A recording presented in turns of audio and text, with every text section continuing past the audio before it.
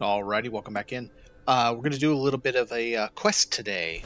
So this video is going to show you how to complete bridge construction report. Carpenter's told you he's hid a treasure in the very foundations of the bridge. So you can see the quest marker shows it just below. Now there's some guide, I think it's the IGN guide or something, says it's the pillar closest to where you come from. That is incorrect because there's two middle pillars.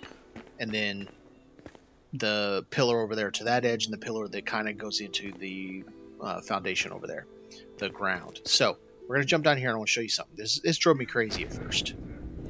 So I come down here thinking, oh no, now it says it's way up there. The quest marker is in the wrong place.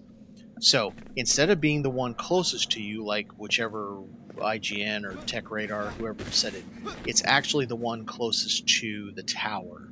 And you're going to come around this backside. So you see, it says it's clear over here, but it's actually over here on this backside. And it's inside this rubble, right? Anytime you see rubble like this, you should probably dig there.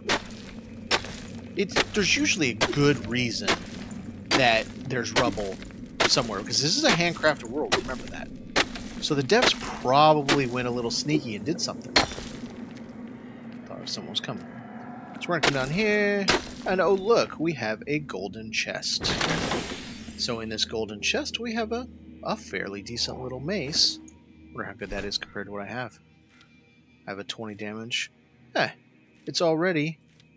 it's a common, but it's already almost as good as what I'm wearing. So, and I'm stuck apparently.